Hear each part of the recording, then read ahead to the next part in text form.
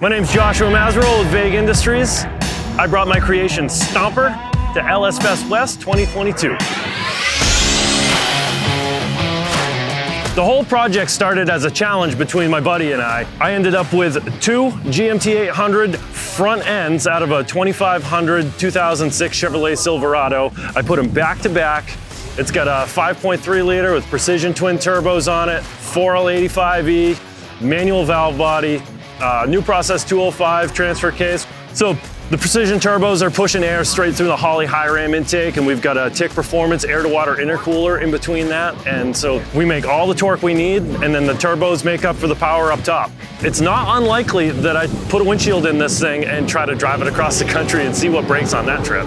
I'm gonna beat the crap out of this truck at LS Fest West today, but I can't wait to see you guys at LS Fest East of 2022 in Bowling Green, Kentucky.